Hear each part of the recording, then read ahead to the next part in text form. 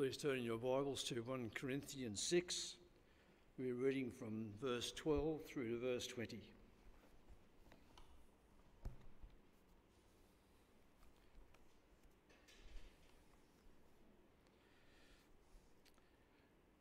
Everything is permissible for me, but not everything is beneficial. Everything is permissible for me, but I will not be mastered by anything.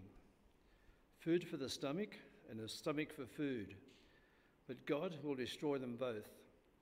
The body is not meant for sexual immorality, but for the Lord, and the Lord for the body. By his power, God raised the Lord from the dead, and he will raise us also.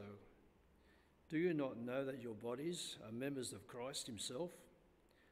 Shall I then take the members of Christ and unite them with a prostitute? Never. Do you not know that he who unites himself with a prostitute is one with her in body? For it is said, the two will become one flesh. But he who unites himself with the Lord is one with him in spirit. Flee from sexual immorality. All other sins a man commits are outside his body, but he who sins sexually sins against his own body. Do you not know that your body is a temple of the Holy Spirit, who is in you, whom you have received from God? You are not your own, you were bought with a price. Therefore, honour God with your body. This is the word of God.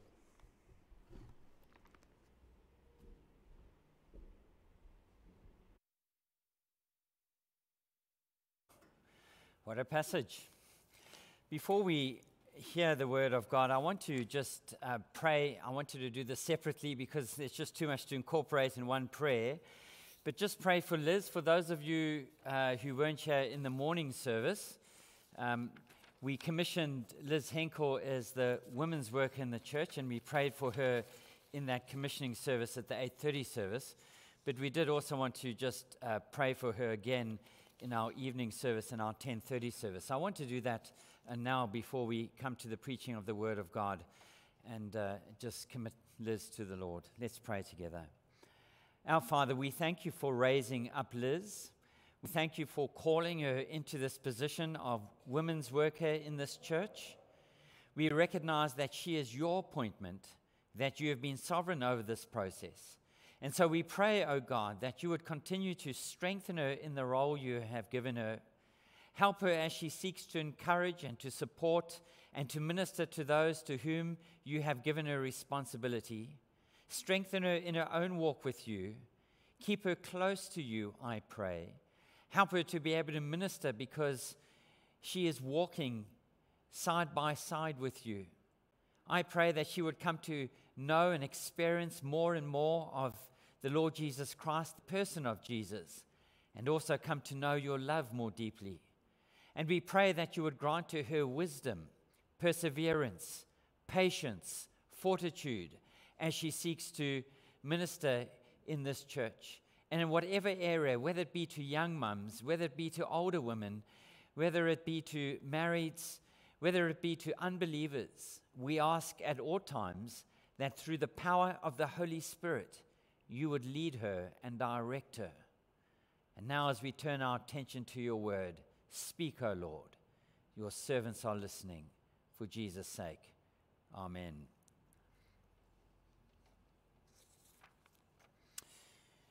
This was written in 2010 in Australia. So I want you to just think back now. So this is 11 years old. And ask yourself the question, has anything changed? Year 12 girls are more likely to have had sex than boys. And teenagers are likely to have had sex with more partners than a decade ago, a national survey has shown. More than 61%, hear this, 61% of year 12 girls said they had had sex, compared to 44% of boys of that year. The study by La Trobe University's Faculty of Health and Sciences research found, in a trend the report links to heavier drinking by adolescents, The proportion of sexually active Year 12 girls who reported having sex with 3 or more partners in the previous year more than doubled to 27% in the decade 2008. Among boys, 38% said they had 3 or more sexual partners in that year. The survey of 8,800 Year 10 and Year 12 students in 300 schools around Australia was taken in 3 snapshots between 1997 and 2008. The proportion of Year 10 boys who had sex rose slightly from 23 to 27% between 1997 and 2008. For Year 10 girls, the rise was more significant, up from 16% to 27%. Does that shock you? Does it? Now let's fast forward. This is a survey taken in America. So I understand it's in America, and I understand that we can kind of push it at arm's length and say, yeah, but that's in America, it doesn't apply to us. But the reality is the trends we see happening in America are the same trends we see happening in Australia. Now hear this. According to a new survey by Pew Research, so this is particularly for churches, half of self-identified Christians in America say casual sex is sometimes or always acceptable. Just think about that for a moment. So half of all so-called professing Christians say that casual sex is okay. Catholics were most likely to take this view, 62%, though Protestants in the historically tradition, 56%, and mainline Protestants, 54%, were close behind. More than 1 in 3 evangelicals.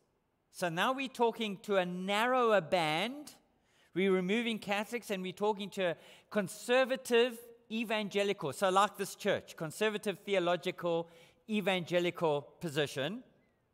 36% hold the same view.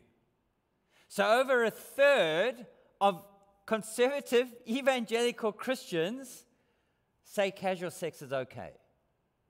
Does that shock you? It shocked me when I read it.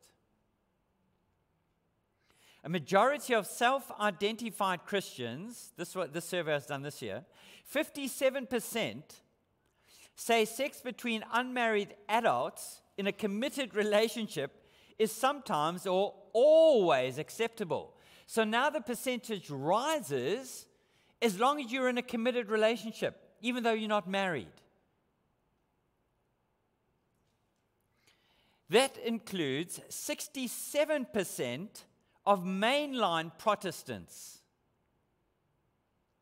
Not surprisingly, this is interesting, particularly in view of our numbers tonight.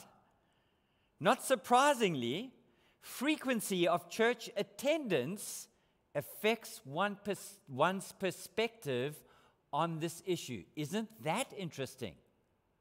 In other words, what the Pew survey is finding is that those who attend church more consistently have a much higher view of sex than those who don't.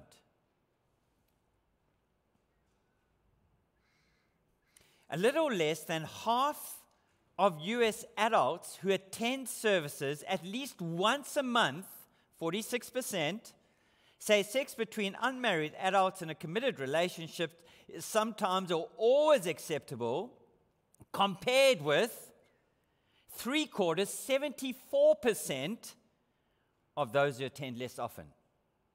Did you hear that? So if you attend less often, the percentages are much higher that you consider that kind of relationship acceptable. Now, when I read that, and I read it about 2 weeks ago, so the Lord knew obviously this was coming around, and it was on one of the Gospel Coalition or another site like that where they quoted these. There was a part of me that was shocked. It's as if our freedoms sexually have been so influenced by secular society that the sexual relationship between people is no longer sacred. And so Paul, as he deals with this particular problem in Corinth, is not raising for us today a new problem. This is a problem that has plagued God's people throughout history. And so it's very easy for us to think that somehow, because we're living in 2021, this problem is unique to us.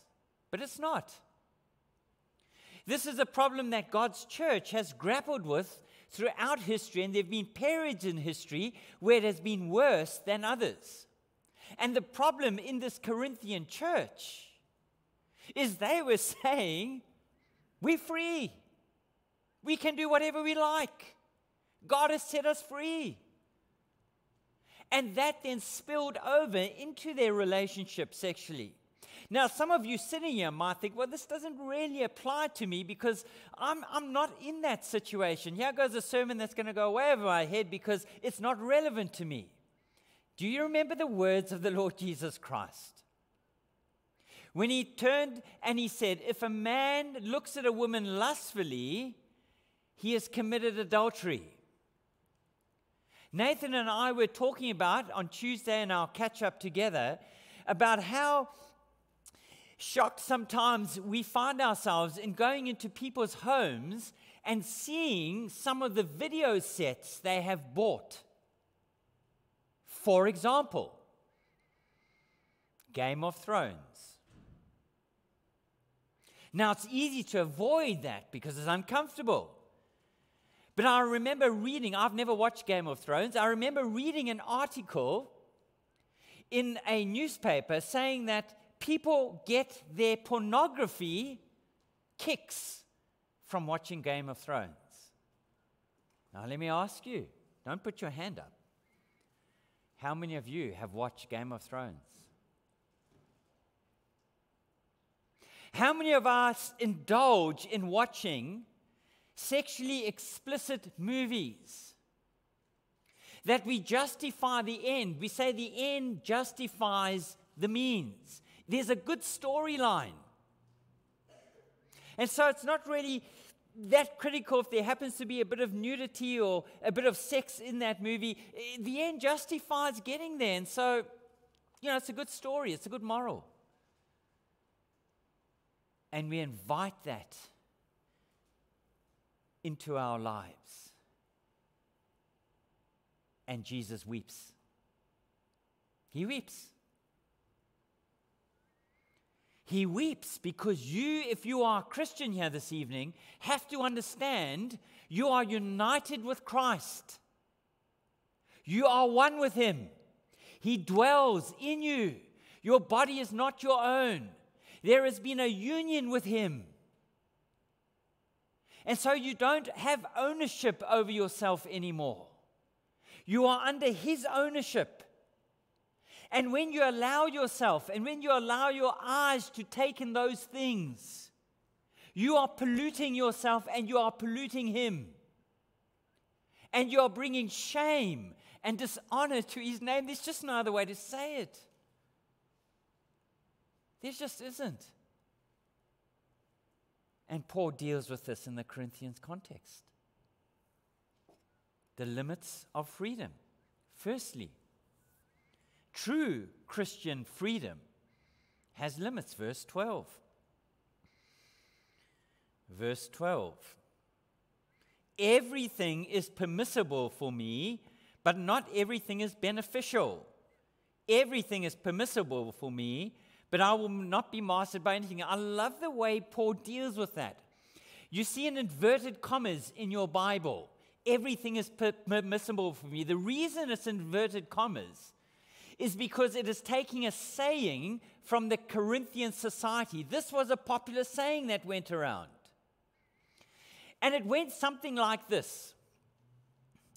When I came to Jesus Christ and I handed over my life to Him, and I received spiritual life, my spiritual life took me onto a higher plane.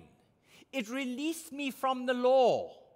And it brought me into this new sense of freedom. Now, in some sense, that's right. But the problem is this freedom became all-encompassing. And so now what these Corinthian believers were saying is that I don't have to bring myself under the law anymore. I can do whatever I want because I'm free in the Lord Jesus Christ. Galatians 5:1, for example. It is for freedom that Christ has set us free. Stand firm then, and do not let yourselves again be burdened by a yoke of slavery. Slavery to what? Slavery to the law. So God has, in Christ, freed us from the burden, from the slavery to the law. But now we have been brought under a higher law. A law, says James, that actually gives freedom. Christ's law. So it's not as if we can just throw out the law in its entirety and say, well, nothing applies to us. After all, Jesus repeats 9 of the 10 commandments.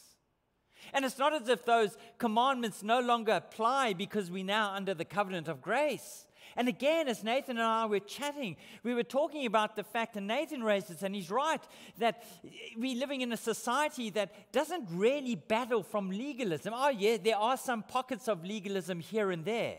No doubt. There are some churches that function like that. But our problem is primarily not getting caught up in legalistic kind of living. Our problem is getting caught up in freedom kind of living. That says, but God's grace covers everything. Do you see? God's grace has taken care of all my sin. And so, when I sin, I can just flee to the cross and I can find grace in the cross. And so it's not that critical that I sin. And the more I sin, the more grace I receive. Does that sound familiar? Is that not the problem that Paul was grappling with the Roman church?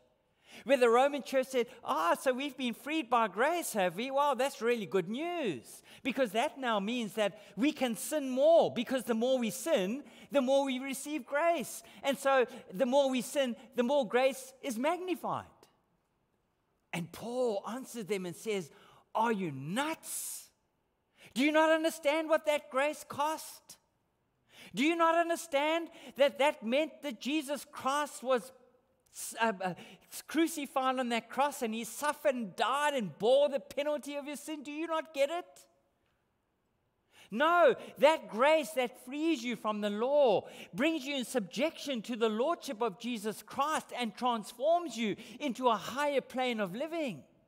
Now we live according to Jesus. Now we live according to his character. Now we live according to what pleases him. Now we bring ourselves voluntarily under his lordship.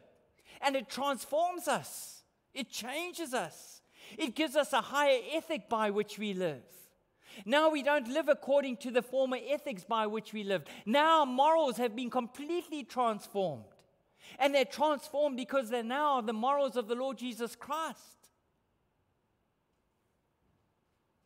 Everything changes. Romans 6:1.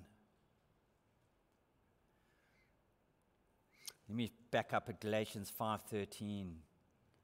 You, my brothers, were called to be free, but do not use your freedom to indulge in the sinful nature. Romans 6:1. What then shall we say? Shall we go on sinning that grace may increase? By no means. We died to sin. How can we live in it any longer?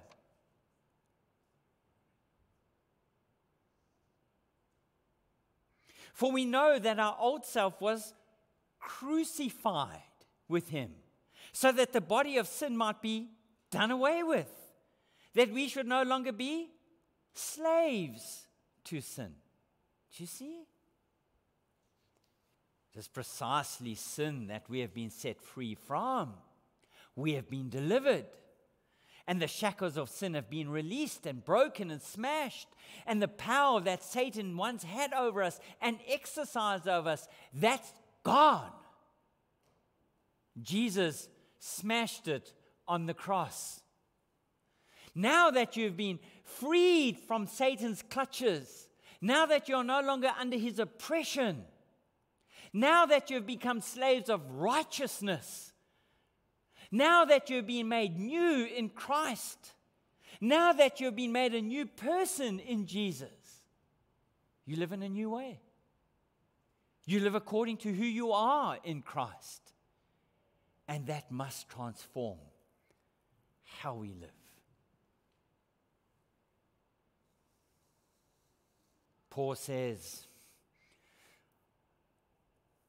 everything may be permissible, and he's using that as the slogan, but it's not beneficial.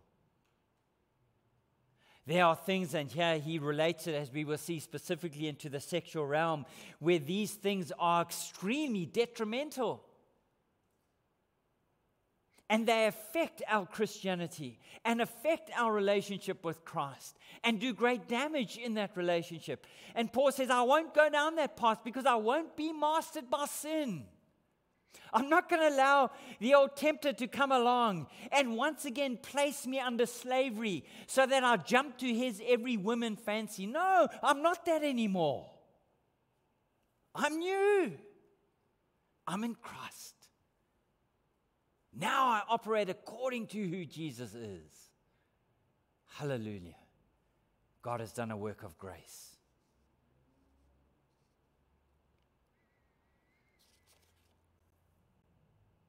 And so, my dear friends, grace should never be cheapened. It should never be minimized. We should never sin and think that somehow our sinning is okay because God's taken care of it in Christ. Do you hear the cry of Jesus on the cross? My God, why have you forsaken me? Do you hear the agony of that cry on your behalf if you're a Christian? How then can we re-crucify Jesus by nailing him in minimizing our sin?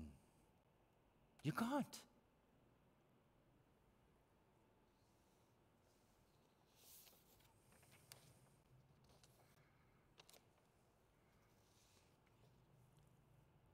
Secondly, the Christian belongs to Christ. We could spend a long time here. The Christian belongs to Christ, verses 13 to 17 and verses 19 to 20.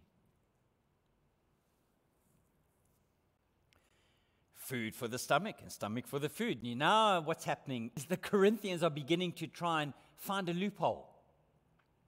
Paul says it's not beneficial. It's not permissible, but now they're trying to find it. This is another saying. This is another slogan of the Corinthian. Food for the stomach and stomach for the food. But God will destroy them both. Now, if I can just pause there for a moment, there's an element of truth to that. This is the problem. This is how often false teachers suck you in. They give you a modicum of truth, and then they add in a little bit of error, and so they pollute the truth with the error. And because you've been sucked into what's true, you don't always identify and recognize the error. And that's what's happening here. Food for the stomach, God's going to destroy both. In other words, it doesn't really matter. After all, it's just the body, and the body's going to get destroyed by God, and food's going to get destroyed by God. So it doesn't matter because I'm not really going to get polluted by it. And after all, this body's wasting away anyway. So how's it going to affect me? It's not important. But God will destroy them both. The body is not meant for sexual immorality, but for the Lord, and the Lord for the body. So Paul takes it up another level. Paul says, yes, but food is different to the sexual realm. Food doesn't affect the entire body in the way that sex does. Food doesn't unite you with another person. Food doesn't cause your relationship with Jesus Christ to be negatively impacted by drawing you into a relationship with another person through the act of sex. That just doesn't happen. And so we're not talking about apples and apples here. We're talking about apples and pears. It's just not the same kind of category that we can lump them together. And Paul says, in effect, yes, well, maybe the body is going to be destroyed, but what you have to understand is God is going to raise the body. And God is going to raise the body to life.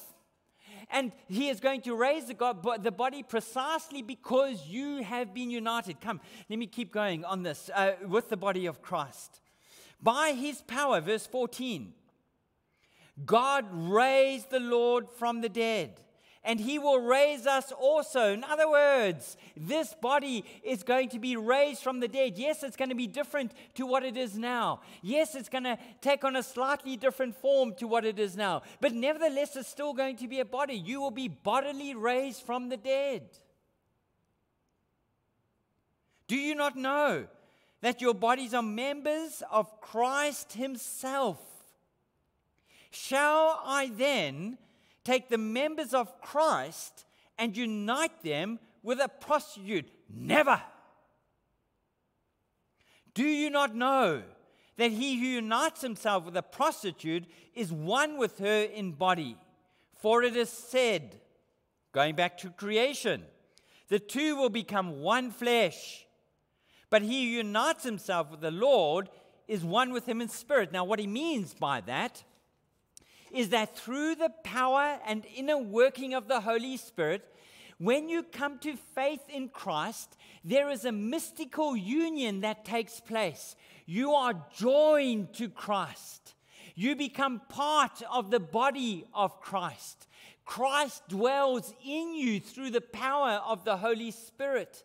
And so now you have been united to him. You are one with him. And the moment you take your body, which is now united to Christ, and you sin sexually, whether that be in premarital sex, whether that be in adultery, whether that be sitting down on your computer and watching pornography, the moment you allow yourself to engage in those kinds of activities, you are taking what belongs to Christ and you are splitting it. You are now giving that body over to that person. There is something unique that occurs in the sexual relationship. And Paul is saying, you need to understand, you belong to Jesus.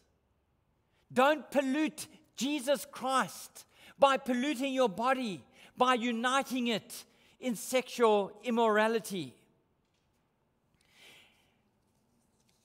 He picks up this theme in the Old Testament of God's presence dwelling in the temple. And so he says, if I can pick up verses 19 and 20.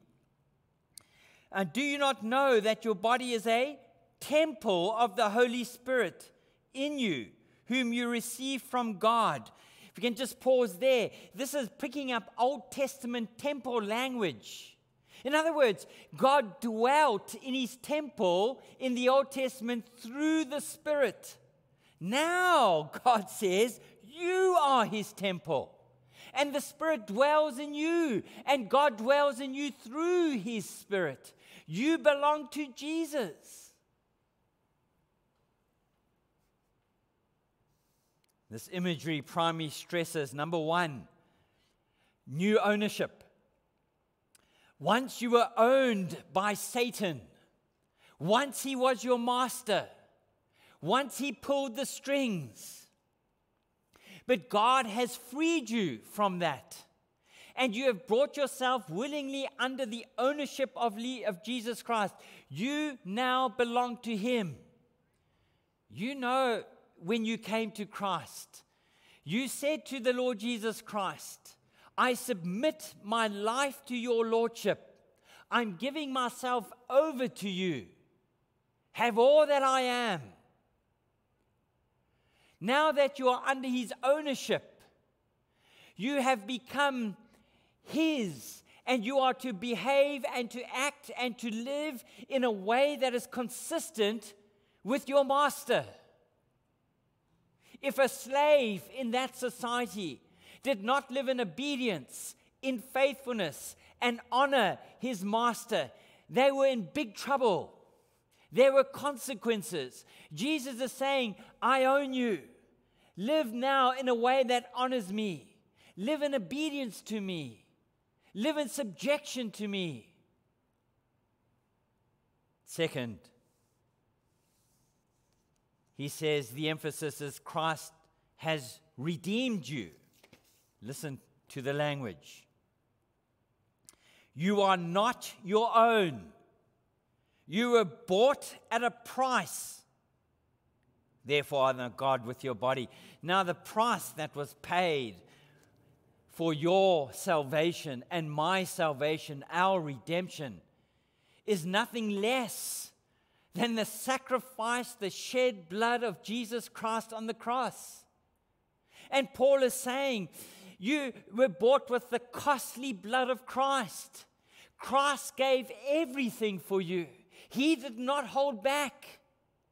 He did not say, I'll go to the nth degree and then I'll call it a day. But Jesus Christ willingly suffered pain and shame and dishonor, suffering the penalty for your sin.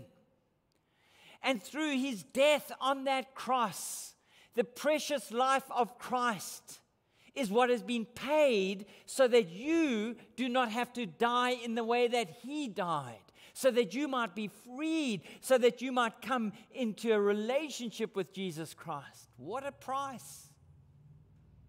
Because when Jesus dies, as I've said so many times from this pulpit, he doesn't die for people who love him. He dies for people who hate him and want to have nothing to do with him, who ultimately put him on that cross.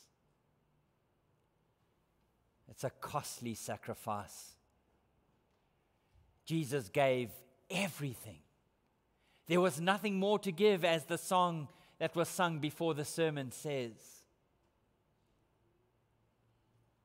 And if Christ has given everything for you, the least that you and I can do is to honor him with the way in which we live. You see, my dear friends, you know this, it's been preached from this pulpit over and over again. You can't claim to be a Christian without evidence of the transforming work of grace in your life. It's impossible.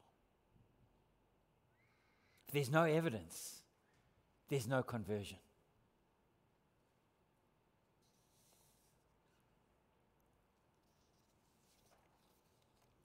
Therefore, the body must be used to honor God and not try and be used to satisfy sexual sin outside of marriage. It's a wonderful little illustration that hopefully will bring this home. The father of a small boy would occasionally sneak into a neighbor's orchard and pluck some of the choicest fruit. He always made sure, however, that the coast was clear. One day, with his son tagging along after him, he carefully looked in every direction, and seeing no one, he crept through the fence. He was just about to help himself when the youngster startled him by crying out, "Dad, Dad, you didn't look up. You forgot to see if God is watching." And he is. God is watching.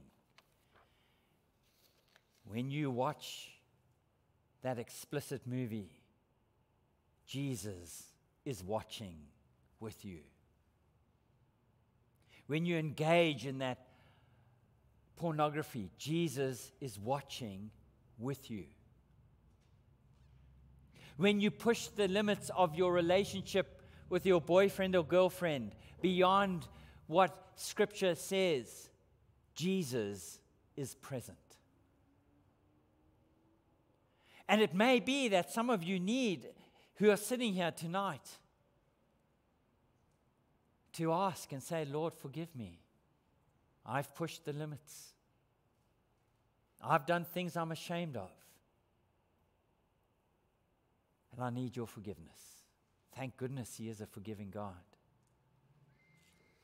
And then thirdly, the Christian must flee from sexual sin. You must flee from sexual sin. Verse 18.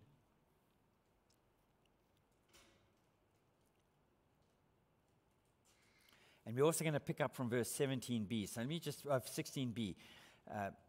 Do not unite himself with the prostitute, with her as one in body. For it is said, the two will become one flesh. But he who unites himself with the Lord is one in him in spirit. Flee from sexual immorality. Now, this is so critically important, which is why I read the previous verses that will put it into context. All other sins a man commits are outside of his body. But he who sins sexually sins against his own body. Now, do you hear what God is saying through the Apostle Paul? All the other sins are in some sense external. This is the only sin that you commit when you sin sexually, where you are sinning against yourself, sinning against your own body. Because the moment you enter into an illicit sexual relationship, what occurs in that relationship is you give over yourself to the other person with whom you engage in that relationship, which means that you unite with her or him and you become one with that person. And when that occurs outside the boundaries of marriage, you have dishonored the Lord Jesus Christ. You have split your union with him in a sense. And you have caused yourself to become a person who is no longer whole. Because when you enter into that sexual relationship, it's not just about a physical sensation. It's not just about physical pleasure. It's not just enjoying and having a little bit of fun physically, because that's what the world says. It says, what's the big deal about it? After all, it's just two consenting adults having a bit of physical pleasure together. What's the big deal? The big deal is that God has created you sexually to enter into a relationship with only someone you commit yourself to for life in a marriage. And it is in that expression of our sexuality where it is only legitimate to enjoy our sex in that relationship. And anything outside of that breaks what God has created you to do and created you to be. It perverts who you are. It destroys part of you, and you lose part of yourself, so that whoever it is that you might have slept with has now got part of you that stays with them forever. And you become a split personality. Because sexually, you become one.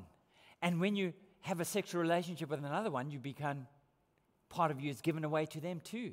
And sooner or later, when you finally do get married and you enter into a sexual relationship, you enter as an unwhole person.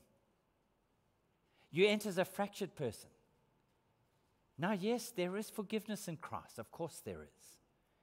Yes, there is restoration in Christ.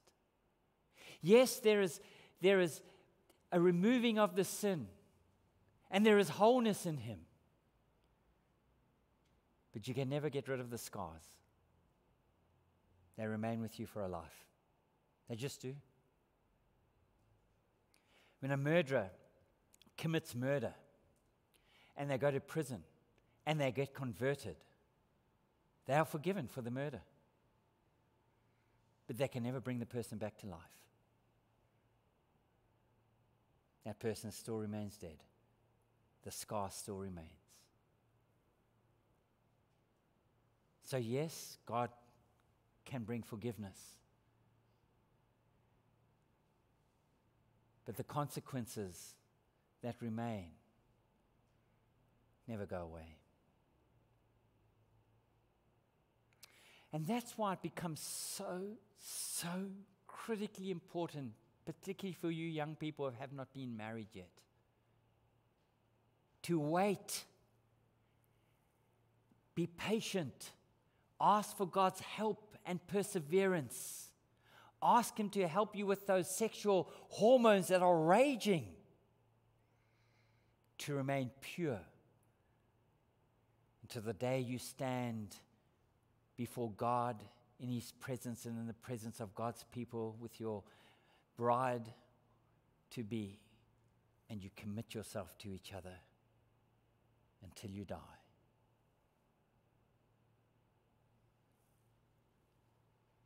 Don't sin against your own body.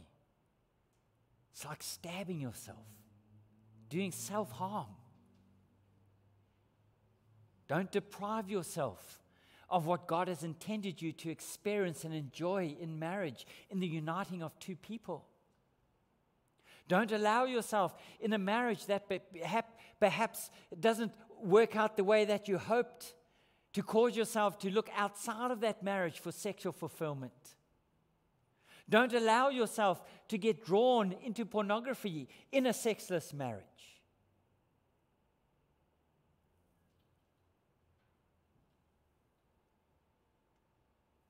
That's why he says, flee from sexual immorality. Flee, get away. And that is a command. It's in the imperative mood, and it is in the present tense. In other words, it's an urgent flee, flee, flee, flee. Do it now. Don't put yourself in a position where sexual temptation becomes overwhelming to the point where you yield. If you know where your weaknesses are, if you know what causes you to fall, if you know where the danger areas are, then don't go and flirt with those danger areas. Don't allow yourself to think that somehow I'm spiritually doing okay this week and so I can handle the temptation. Stay away from it. Get away from it. If that means entering into an accountability relationship with someone, do it. Meet up with them. Say to them, please keep me accountable for what I watch. Ask me when we meet together. As we sit down and we work through these issues, ask me, what have I been watching? What have I been allowing my eyes to take in? And rebuke me where necessary, and help me and strengthen me, because we need those accountable relationships. We need to help each other. We need to get alongside one another. We need to support one another. We need sometimes external help, because sometimes when we try and do it all by ourselves, we don't have the strength within to do that. And as much as God gives us grace to resist, sometimes we don't draw on that grace. And sometimes the external accountability relationships just help us in that process. If you have a weakness, don't indulge it. If being alone with your boyfriend or girlfriend is going to tempt you to push the boundaries sexually, don't be alone. Be with friends. If late at night is your problem on the computer, get it passworded so that you can't get in there, and let someone else put the password in so that you can't get access. The same for your phone, whatever it might be. But don't just sit back and think it's going to go away. It doesn't. It doesn't.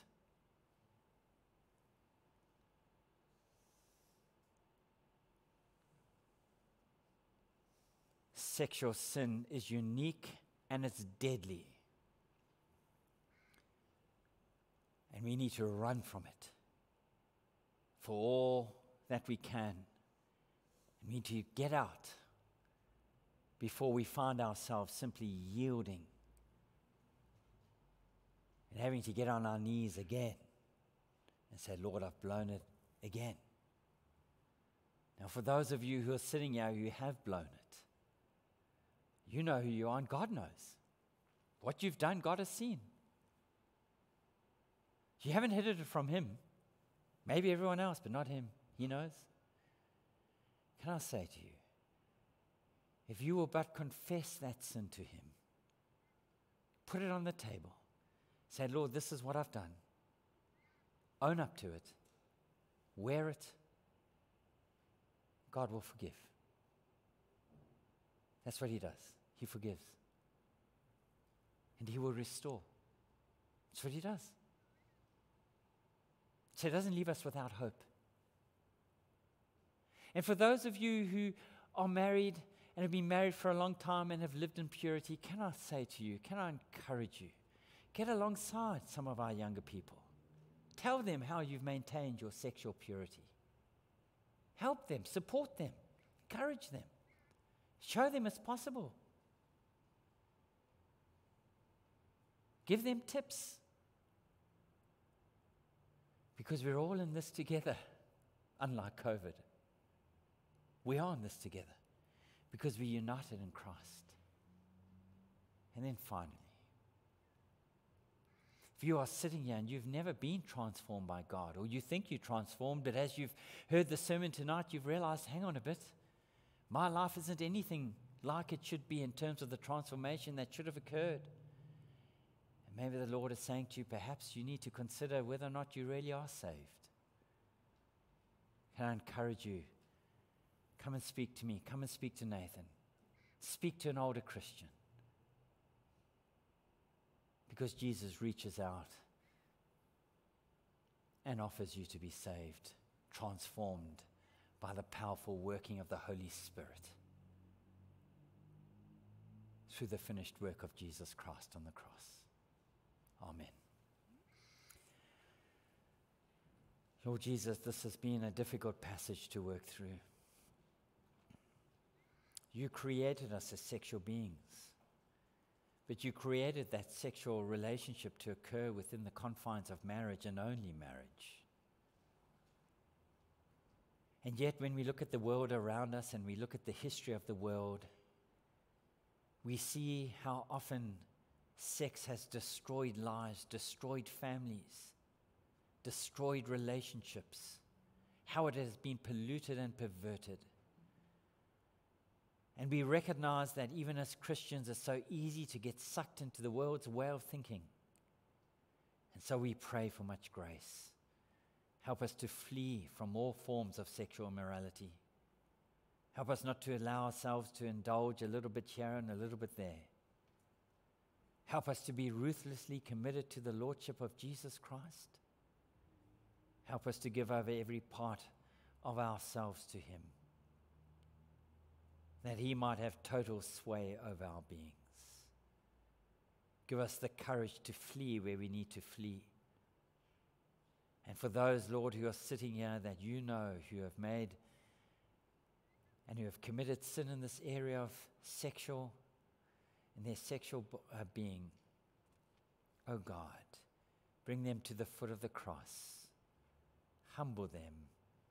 Enable them to come and pour out their heart before you, to know that those who confess their sins will be forgiven. And do it for the sake of the Lord Jesus Christ and His sake alone. Amen.